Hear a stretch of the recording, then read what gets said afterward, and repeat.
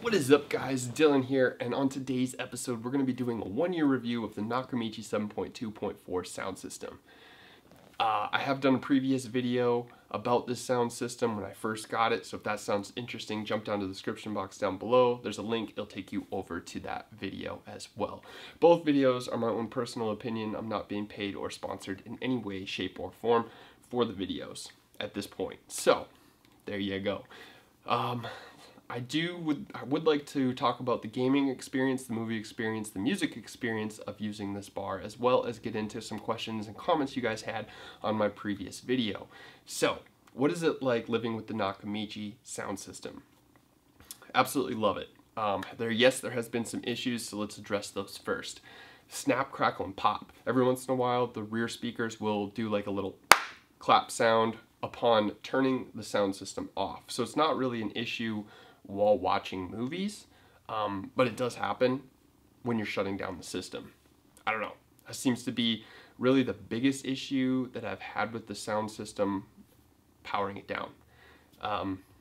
Otherwise, when watching movies, every once in a while, if you pause the video and stream it forward or fast forward it or rewind it, the sound will get mislinked. That happens.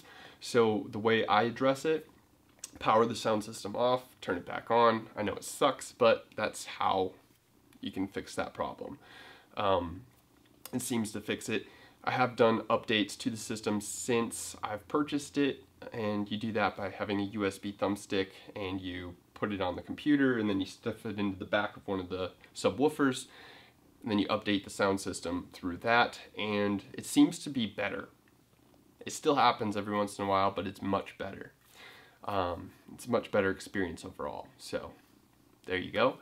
The movie watching experience, I've had some friends over who have watched movies with me on the sound system, and it's great when it's a scary movie or something. You'll hear a door like creak in the background, and they literally have like looked over their chairs and been like, "What was that, dude?" And like, I'm like, that's the sound system. So it's pretty cool. Gaming experience, dude. Insane. I was playing Call of Duty one time, and I was sitting down like downstairs in a house, and all of a sudden I had both the rear speakers, by the way, pointed up to create the atmospheric kind of bubble sound, and I was in game mode as well on the controller and the system. But I was gaming, and all of a sudden I hear footsteps upstairs in the house, and I'm like, dude, somebody's up there. I ran upstairs and killed 2 people who were camping and hiding around upstairs on that game, and I looked right away at my friend and I was like, this is why I have this sound system. Like, dude, insane. Little details, but sound system was able to produce it. Now, in gaming experience, make sure, I'm playing on the PS4, I don't know how the PS5 is, but PS4, in order to get the Dolby sound to come through this system, you have to go into your sound system on your PlayStation and adjust the settings in the sound to make sure that you're playing a 7.2 as well as surround, and make sure that you're getting Dolby bitstream. So make sure you change those settings in PlayStation sound in the settings system in order to get true Dolby. Now, how do you know if the system's playing Dolby? That's great. So when you're watching something on Netflix, you should see it stream right across here, and when you first start the movie, it should stream across. Right now I'm in Dolby Digital because I'm on my PlayStation, but I'm on my website. So, Dolby Digital, it goes across the screen there, and I just checked that by hitting info one time. It can vary upon your content you're watching, from DTSX to Dolby Digital to loads of others, because this thing's insane. Let's see. Oh, music. So music experience on this sound system has been pretty good overall. If you're very picky, it's not the greatest. It has very good highs, kind of muddy mids, and insane thumping subs. So in my opinion, I'm not too worried about the mids because I can drown that out with my subwoofer. I love sub. My personal opinion. If you guys like sub, this is a sound system for you. Just saying. If you're looking at sound bars and you don't want the wires and everything else of a home theater system, I still highly recommend this system. You can crank up those subwoofers and you're not going to have any issues in your mids anymore. Problem solved. So yes, there's better sound systems out there, I think, for music listening experiences overall. Would I have to buy a separate one? No, I don't. This one is going to do the trick. Music volume. I've heard people say issues of the sound system cutting out at higher dB levels. dB levels is your decibel levels, it's your noise volume levels. I have not really had an issue with this. Maybe once or twice, where my sound system has just cut out for no apparent reason. You just turn the system off, turn it on, and the problem's solved. I don't know why it happens. I have had it happen, but I'm only playing on levels between 20 to 30 volume level. The volume level spectrum goes from 0 to 100, and it goes up by 2s every time you push the volume up button. So 2, 4, 6, 8, 10, 12, etc., etc. I normally keep it between 20 to 30, and I've already gotten in trouble at the sound levels at that level, decibels. It's loud. It's kind of like having a Ferrari trapped in the cage. Like, it's a beast. I think it's time to address some of the questions you guys had in my last video. So let's go over to that. So again, if you guys haven't seen my previous video, a lot of people really liked it. I had 161 comments from you guys, and a lot of people were very appreciative of that original video. So thank you very much. I really appreciate all of the respectful comments and likes on that video. So thank you. One of the first ones, how big is the box? One second.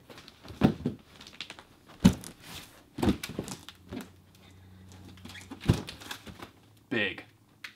Yep. This box probably is about 4.5 feet high, and maybe 1.5 feet wide, 2 feet wide. Pretty big. Is there any patches available to avoid the delay in starting the voices when switching videos? I talked about that issue that I personally had earlier as well. No, there's not really any patches that are going to fix that. It just gets less on update. Now, again, FW35 is the current update that I'm on. I don't have too many terrible issues with it, so maybe try updating your system if it's not to that. How you can check that update, again, just hit your info button, scroll through until you see FW number, and whatever number it is. F35 was the latest one that I had updated mine to, and I updated it maybe a year ago. So, can you use the same TV remote control as the volume for the sound system? So what they're saying is, can I use my TV remote control instead of my Nakamichi remote control? The answer to that is yes, you can. You're not going to be able to change it from music, movies, sound, games. You're not going to have those like fine details. That's going to be on this remote control, but as for volume, yes, you can use your regular remote control on your TV. Do you have any recommendations about this sound system since posting the last video? Here we are. How do you fix the music issue? I don't hear it in the rear speakers. I would adjust my rear speakers. So I would make sure that they're both plugged into my subwoofer, make sure they're plugged in nice and snug, and then you are able to go into sound settings and you can actually bump up your rear speaker volume just using your remote control here, so you can actually adjust those. So I would push them up a little bit if you're not hearing it out of the back speakers. For size comparison, how big is the bar to your TV? That TV is a 65-inch Sony Bravia. It's pretty good sized, which is a good thing, because having a larger bar system is going to actually help you get that truer sound, surround sound experience. If the bar is little, all the speakers are going to be pushed towards the center, which isn't going to be helpful for a true surround sound experience, because you need to have a center channel, you need to have a right and left channel, and then you need to have, well, this bar specifically has surround right and left too, which are here. So there's a speaker here, here, here, here, here, so on the other side. So when they can spread out, you're going to get a better overall experience for depth of space of sound. That's a good one. Nakamichi Sandbar. Which company made it? Nakamichi. Anyone else think he looks like Ryan Reynolds at first? I don't know if I see the resemblance. Here's a good one. What do I think of the Nakamichi 7.2.4 compared to other soundbars that I've heard? Great question. My brother has been looking for a Atmos sound system since I've purchased mine, and he's just looked at other options, such as like the Walmart brand On, Sony, and Samsung, and the cheaper versions though of the Atmos compatible ones. None hold a candle to this, which is pretty impressive to say. He bought that. We set it up in his room, and we instantly returned it. I was like, dude, no. He looked at me. He's like, nope, that's not anything like yours. So we returned that. We went out and bought the Samsung version, and again, same thing. So this one had the upward firing speakers out of the bar, but it didn't have the rear speakers, and those rear speakers make a huge difference in the Atmos immersion, especially depending on your ceiling and stuff like that. But so far, I personally have not heard a sound bar system that comes close to this. So what do I think overall of the Nakamichi 7.2.4? I love it. I think it's been a fantastic purchase. I'm very happy with this. At times, yes, I might want to go up to the next level, but overall, very happy with the Nakamichi 7.2.4. Highly recommend it. This thing's great. Again, go down to the description box, check out my other video if you'd like to see another review. If you guys would like to support me, this again is some of my work, DK Shoots. You can find me on Facebook, you can find me on YouTube as well as DK Shoots.